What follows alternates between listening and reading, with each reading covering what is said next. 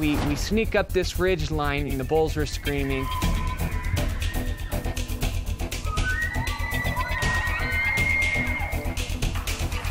Right there, buddy.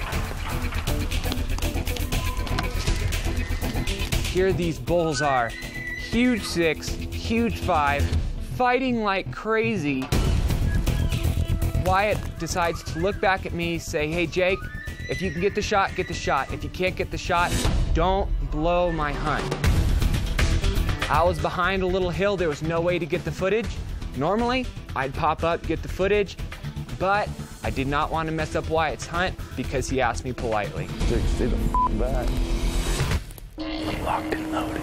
They've agreed to let me film and take photos of their trophies. We got him.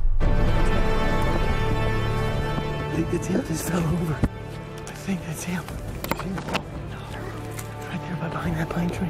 Right where that dead tree is right there. Just behind there, I saw elk fall. Cool. Good job, guys. Good job, Jake.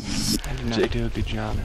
Let's go see him. I wasn't worried about Jake getting the footage. I'd rather him not get it and we get a good shot than screw it up.